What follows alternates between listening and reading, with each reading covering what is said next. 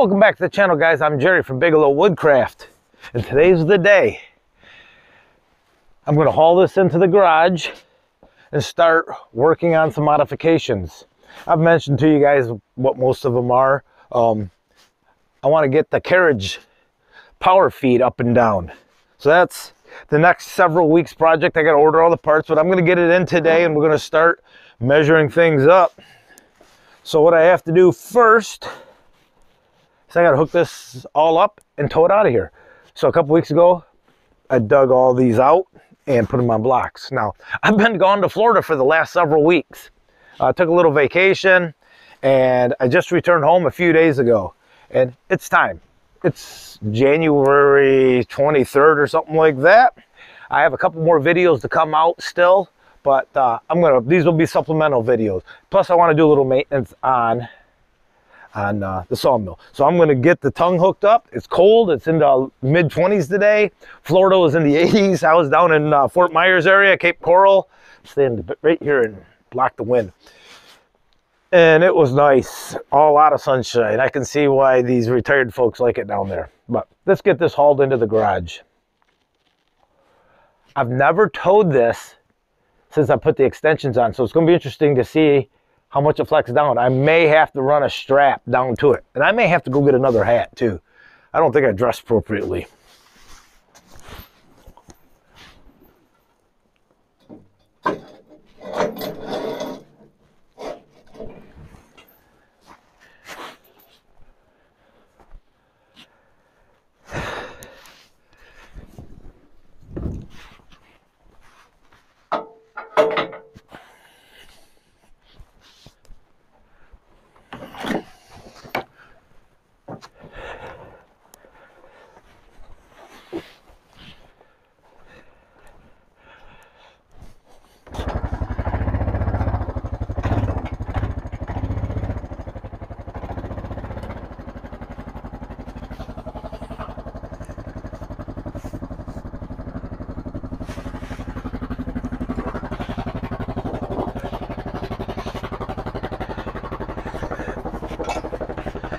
Oh, this is going to be a pain. I'm going to only go a half at a time.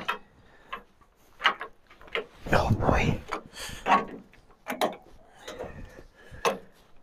This is going to take a while.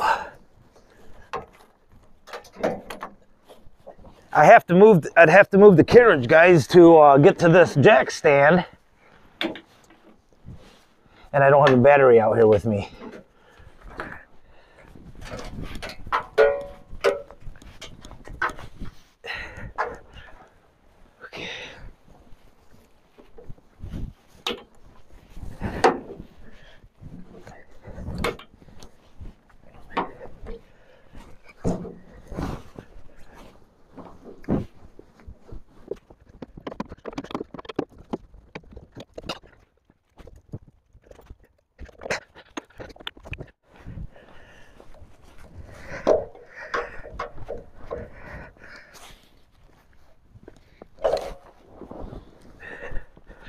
This will be the moment of truth when I let this one down to see these down here and see how it goes. What is this? Look what I found. It's a piece. I think it's a bearing cap, probably for one of the wheels. Just found it on the ground. Put that in my pocket. Okay, I've got 3 more jacks. Let's do this in order though. There's my thumb screw. Oh, that's funny. Told you to get a bag of those. You'll lose those.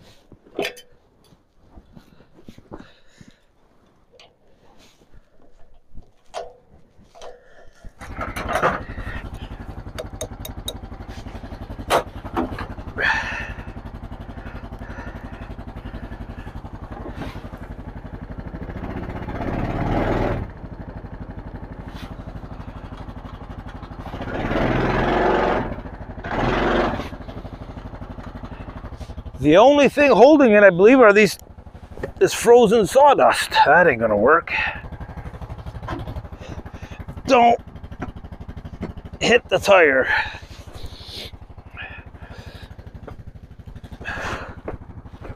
There we go.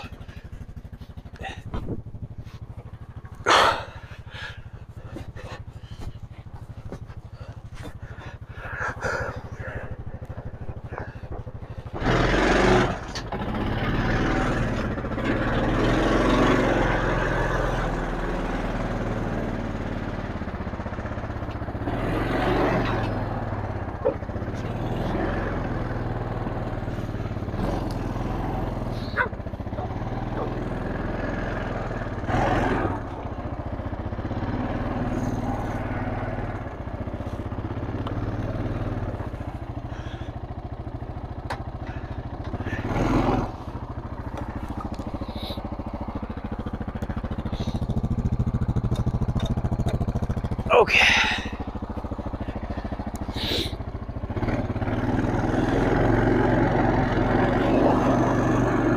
Oh.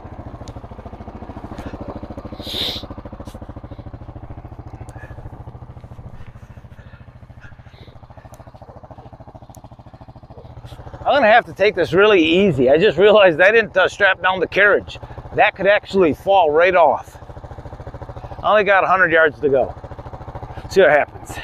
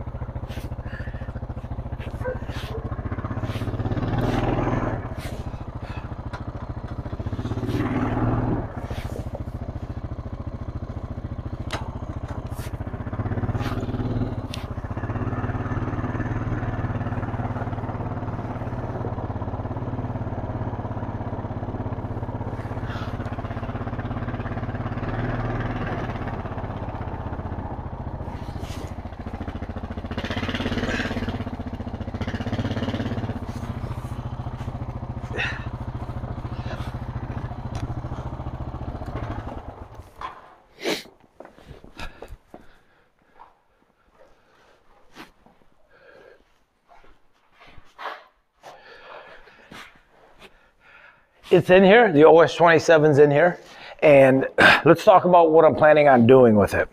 Now, I've thought of several different ways of making this carriage much like the auto feed, go up and down all by itself. One way I thought about doing it is much like Woodland Mills does. They put a box here, a power motor here, and I've seen some guys do that. And just geared in a motor and using the cable system. Let me show you something though. The reason I'm eliminating that, a couple of reasons. One is these cables are consumables. Two is this brake still needs to be used because my motors even though they're gear driven, don't have brakes on them, electric brakes. These are wheelchair motors, and these guys use them for RCs. And they're magnetized, obviously. And the brake sits right up here. I believe that takes 24 volts to actuate, and it stops really hard, I understand. So a lot of these came with the brakes removed, and I understand that's the way you want them for RC motors, and I guess. But they don't have brakes, so what would keep this from going down? I'd still be relying on that brake. So I want to eliminate that. Another way I thought about it, if you look at Wood Miser and a couple other mills, they use still something like this, but they use a chain system. So I could run a chain up and down and run my motor to run up those chains. So chains would, in essence, be replacing the cables. I like that idea, but I had a couple other ideas. I think it'd even be more durable than the chain. The chain would be super durable. You know, and to be honest with you, it might be a real easy build. You could still use this, but again, I don't have brakes. So you'd use this, you'd run your sprocket if I did this and up and down. No, yes, I could come up with ways to make a little brake system, not a problem. Okay, another way I thought about it is like your garage door is a torsioning spring across here to replace the brake system. And then you could use the cables without the brake, you could use the chain, but I think that torsioning system would be pretty slick with a torsioning spring. You could utilize that. I don't know if any mills use that. Now, here's what I was thinking of. I worked in the engineering world for a long time. No, not a long time, 12 years. All the machines have these lead screws. These are ball screws on this particular model. So one day I started thinking about that.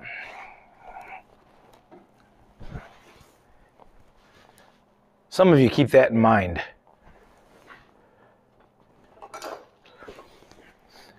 So I was thinking about utilizing lead screws. And I was thinking about it one day, and lo and behold, I'm going through a forum. You know, I got all my notes written down, and a guy did this, so I reached out to him. In fact, he commented on a couple of my videos regarding, and I wish I remembered his name. I'll mention his name here.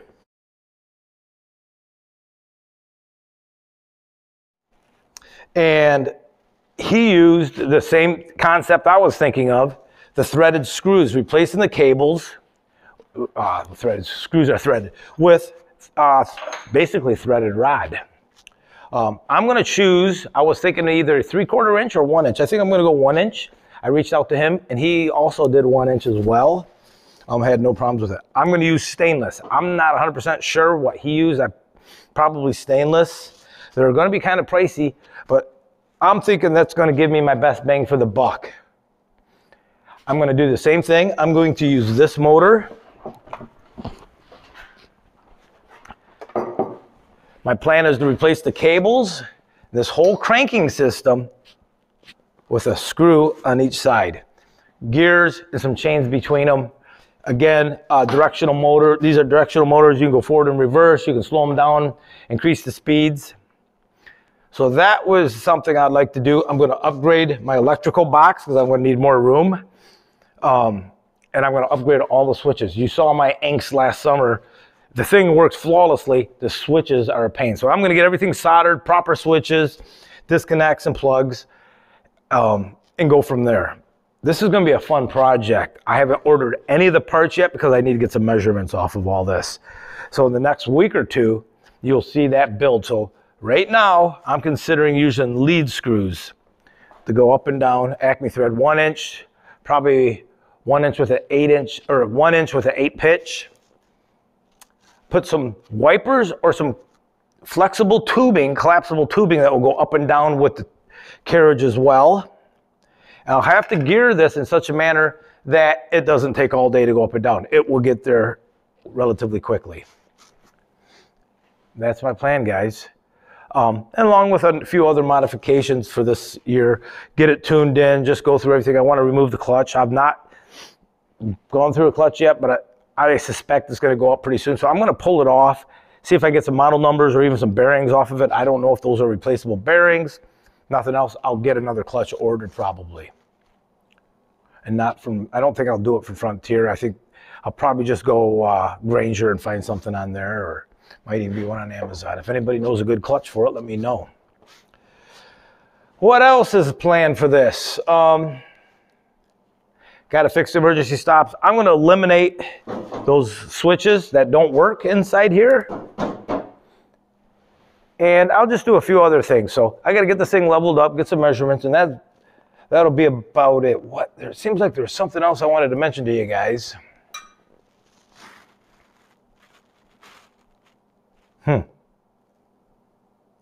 Oh, I also want to experiment with some 24 volt to these motors too, to see if I'm getting a little bit more speed on my return. You know, I can always control it, slowing it down going forward, but I'd like to a little faster on the return. Oh, this is what I was thinking. 12 volts, these motors are strong enough to pull back 1-inch boards and even 2x4s with a drawback system. How do I know? Because I've accidentally done it before and didn't raise it high enough and pulled the board back with the blade. And I even experimented with it and tried it on purpose. I don't know if the motors can handle that. I know they're wheelchair motors, they're heavy duty. I'll have to see what 24 volts does. Because I don't want to tax it, but boy, if I put a drag back system on that thing, kind of like the Wood Misers and a few other mills out there, that'd be pretty slick. My ideas with this mill is to do as much and show you as much as I can on this mill for as cheap as I can. This $5,500 mill with the trailer package. Right now I've got an auto feed. If I can get the carriage going up and down, you're looking at, I don't know what price point. I bet $15,000 to $20,000 mills before you even start getting those options. I could be wrong. There might be some cheaper mills. I know Wood Miser does make power feed that uses a rope, but I still believe that's about a $15,000 to $20,000 mill. So that'd be interesting if that was capable. And that might, if it is, it might be this year, it might not be. It just matter of welding up a bracket underneath there. There's something else I feel like, but oh, there was another way I thought, you know, a guy could actually lift these if you had some strong enough linear actuators too. I was even thinking about that. But I think the best way will be the screws. And then I see a lot of you guys have these shims. I never got the shims with mine, and I see my mill now is starting to tilt down. So I'm going to reach out to probably Frontier and get a set of those shims set my way, because I believe it is starting to lean down.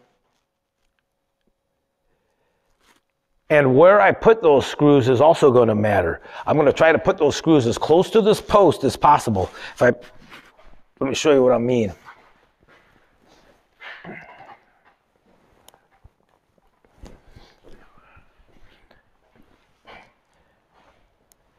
This pulley, if I put my screw here, where this pulley is, I think it's going to lift like this. Now, granted, it already is because of that there, but it's lifting from this point and this point. In fact, you could probably, you sure could. I think I could level this mill out by loosening that nut down there. That would allow this to pivot down, I believe. Am I seeing that right? Maybe, I don't know. I'll have to think about that. But so I'm going to try to put that threaded rod as close to where this contacts, so it will pick up close to this.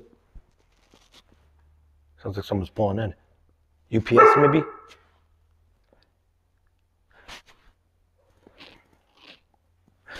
I'm going to try to put this threaded rod as close as I can to this pulley right here, or this cable attachment right here. Maybe just offset a hole just a little bit. So I'll have to bore through there. I'll have to make sure there's nothing in there too. I can't recall what's in there. I don't think there's anything in that space right there. There may be. I'll have to, well, we'll see. That might change all my plans. So guys, we have a plan. We're going to start with the screws and see what happens. There'll be a sprocket connecting these two. Probably my drive motor will live on a bracket right up here or up underneath, maybe even up underneath. But we'll see, figure out how to mount it. That'll do it, guys. If you're interested in this, follow along. Guys, take care. Have a great day. It's wintertime in Michigan. I'm not really using this mill right now. It's just too darn cold outside for me. We'll see you at the mill next time.